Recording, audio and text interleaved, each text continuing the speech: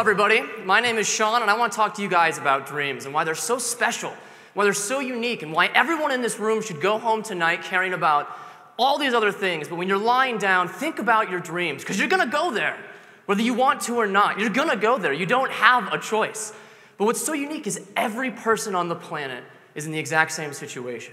That no matter your race, creed, religion, where you live, where you grow up, where you die, all these things don't matter because you're alive and you dream, whether you want to or not. In fact, all mammals dream. That means right now there's a panda having a panda dream. There's a dolphin having a dolphin dream, whatever the heck that is.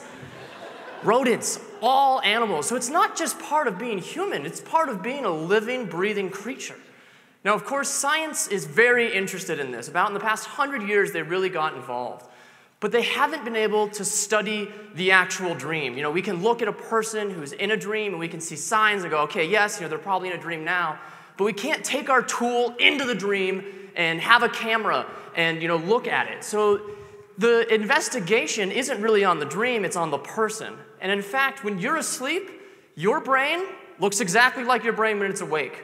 When you kick a ball in a dream, it's just like kicking a ball in real life to your brain. So you could be in an aquarium receiving these signals, and you would still think you're looking outside of your head. You would have no idea. And that's so powerful that every night we're deceived, we're tricked into thinking that we're in these real realities. And that's the experience, because you are there. The dream happened, you remembered it, and now you're here.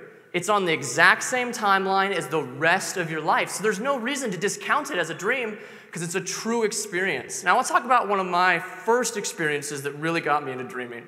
And it was specifically a lucid dream. And a lucid dream is where you're in a dream, but you're aware of it.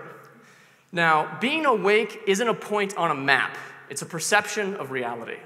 And so one morning, I was supposed to take my friend to school, and he decided to play hooky, so I was like, okay, I don't have to drive you, I'll just go back to sleep. We both want to sleep, this is great.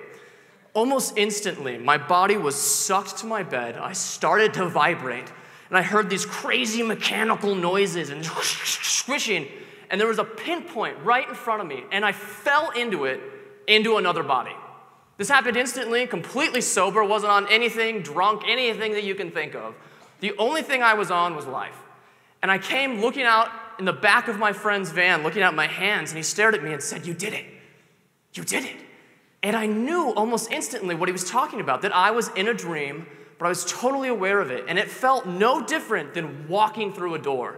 Usually we go to sleep, we don't remember going to sleep, we wake up, we kind of have a half-remembered dream.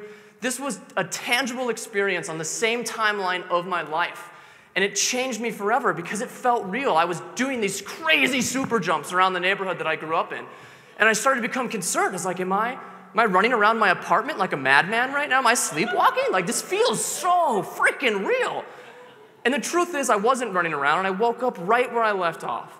But it felt real because it was real, because it happened to me. Now, I'm not the first person to get involved in this. Tibetan dream yoga has been around for thousands of years. The ancient Egyptians believed that dreams could actually help us learn how to deal with the dying process. There are international conventions. This is me with author Robert Wagner. It was before I shaved my hair and beard so I could appear not as a hippie to you guys, and maybe you'd believe me.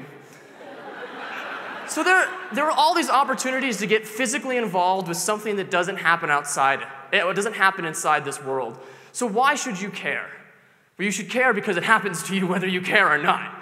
You're going to have dreams every night. You're probably going to have 7, 9 of them a night, depending on how long you sleep. So that's why you should care. Because there are 7 billion people on this planet, and we know so little about dreams. Scientifically, what goes on there? That without everybody actively being a scientist, we could never actually know the truth of where that place is. What is the physics like in that place? Why does it react to us?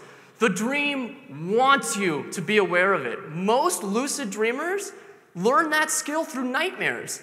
The dream literally is confronting with them until they acknowledge that it's there and become aware of it. So the dream, it's not just a passive thing. There's actually an intelligence on the other side that's attempting to communicate with you. We go to space. We send men to the bottom of the ocean to look at Titanic. We do all these great scientific things, but you're not looking at your own self. You spend 1/3 of your life asleep. So if you lived every minute perfectly, you would still receive a 66%. That's a D. in life. So come talk to me and learn how to bring that up to an A. Thank you.